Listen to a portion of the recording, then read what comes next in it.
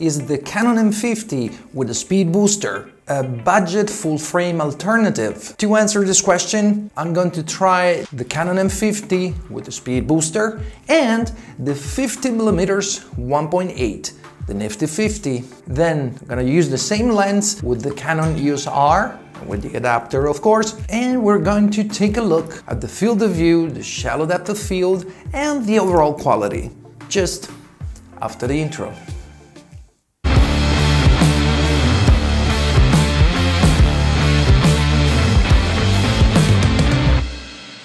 What's up guys, Dan Furlani here and welcome back to a new video. If you're new to this channel, consider subscribing. If not, just hit the like button. Let's jump immediately into the topic of today's video, which is the Canon M50 with a speed booster a budget full-frame alternative? If you get the Canon M50 with the speed booster and the Nifty 50, are we gonna get the same results in terms of field of view, shallow depth of field, and overall quality, just like if we use the Nifty 50 on a Canon EOS R? Well then, let's see. We're gonna try it right away on the Canon M50. 1 second.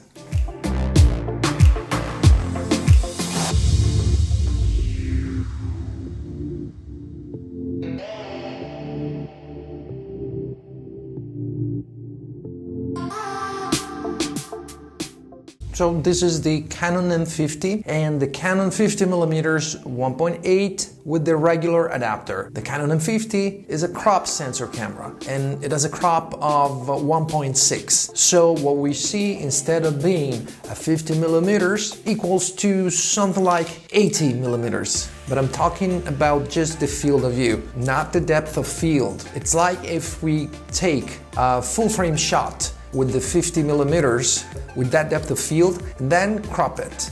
That's basically about it. Let me know in the comments what you think about it and take a look at the links where you can find all my gear, including the Viltrox adapter and the Nifty 50.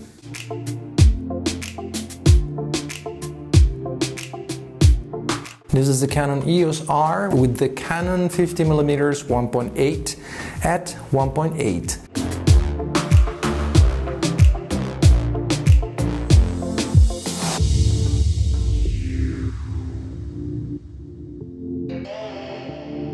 Now let's see what happens when I use the Canon M50 with the Canon 50mm 1.8 and the speed booster. Let's check it out.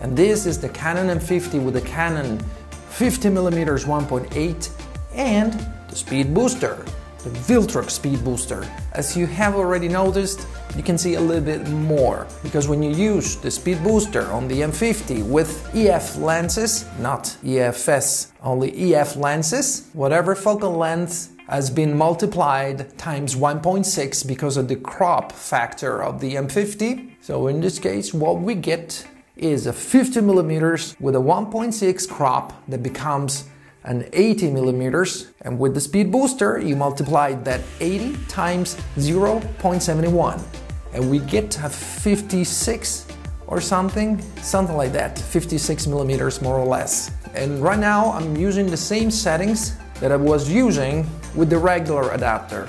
Now I'm gonna tell you a peculiarity of the speed booster is that the maximum aperture of this lens, which is f1.8. When using the speed booster, it goes down to 1.2. Let's see it now.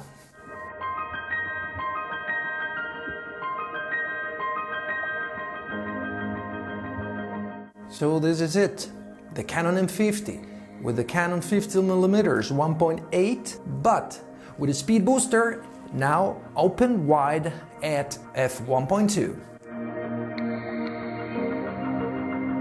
So we have to take a look now at the difference in the field of view, and I think it's definitely wider than when we use the regular adapter, but not as wide as a full frame, but I believe wide enough. What do you think about it? Let me know in the comments down below and hit the like button and subscribe if you aren't already.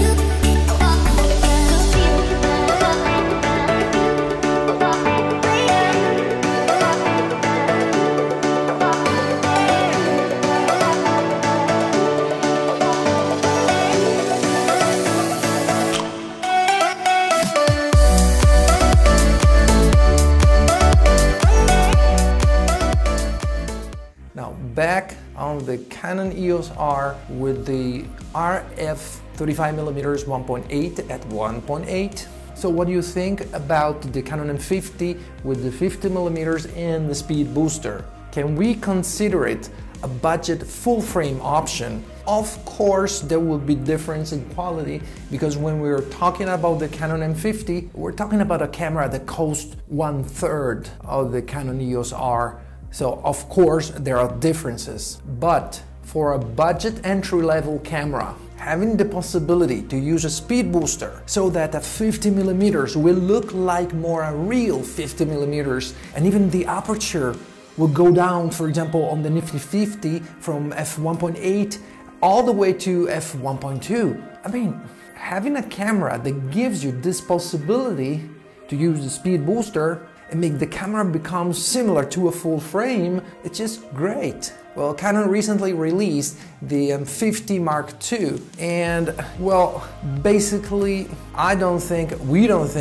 nobody thinks it's an upgrade. I don't even think it's a new camera for what I have seen from the specs and everything. It's just like the same camera with some features that you might or might not need that could have been easily added through a firmware update, not a whole new camera. Well, in my opinion, this is just a message from Canon. It's like they're targeting a different audience. Instead of focusing on beginner movie makers who want to start filming and making cinematic things or vlogging and stuff like that, it's like if they're targeting more like, I don't know, soccer moms or teenagers or whoever wants to upgrade from a cell phone or a webcam. Yeah, a webcam, because instead of providing us with different resolutions, like, I don't know, 4K 60p or 120 frames per second 1080 with dual pixel autofocus, or 4K no crop, or 4K with dual pixel autofocus instead of the contrast-based focus that sucks. What have they done? You can shoot vertically. Wait a minute. I can shoot vertically anyway.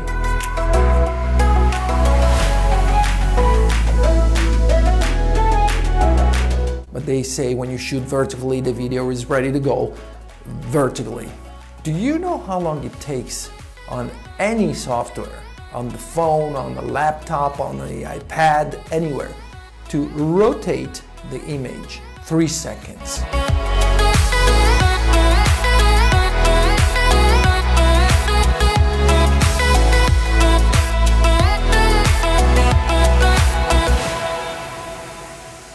Another feature is that if you want to use it for online purposes, to stream, it's just a plug and play. Okay, webcam. So instead of focusing on beginner filmmakers and enthusiasts on a low budget, they decided to target a different audience, offering a very expensive webcam. I mean, what they consider a very expensive webcam. So for me, it's not like that. If I have to advise that camera to anyone, I would just ignore those features because, I don't know, I don't need them. Then if you do, so much the better. But basically nothing changes. Nothing changes from the original M50. They say the autofocus has been improved. Well, there's nothing wrong with the autofocus of the M50 anyway. I mean, again, these are all fixes that could have been made through a firmware upgrade, not a new camera. Nothing against the Canon M50 Mark II, but to me, it looks like they're targeting a different audience rather than us. As long as you have the option to buy the Canon M50 or the Canon M50 Mark II, just get whatever you find for cheaper. And when they will discontinue the Canon M50, the M50 Mark II will be the same camera with some extra useful, not much features. If you never filmed, you want to upgrade from your phone, the M50 is a great option. You can shoot anything with it. It has a little bit of everything in it. A taste of the slow motion, 120 frames per second, a taste of the 4K, even though it's heavily cropped and the autofocus sucks in 4K, but you have it. It gives a beginner the option to explore all those settings and features and figure out if that's enough for them, or to figure out what they actually need or what they will need as an upgrade. So again, the M50 Mark II, in my opinion, is not a bad camera. It's just been marketed very badly. In my opinion, they're just targeting a different kind of consumers. Again, leave a comment down below and let me know what you think about it and what you think of the Canon M50 with a speed booster. How does it stand near the Canon EOS R? Is the difference in quality brutal, like huge? Or do you think it's decent enough? I mean, in my opinion, for YouTube videos, the M50 with the speed booster is just awesome.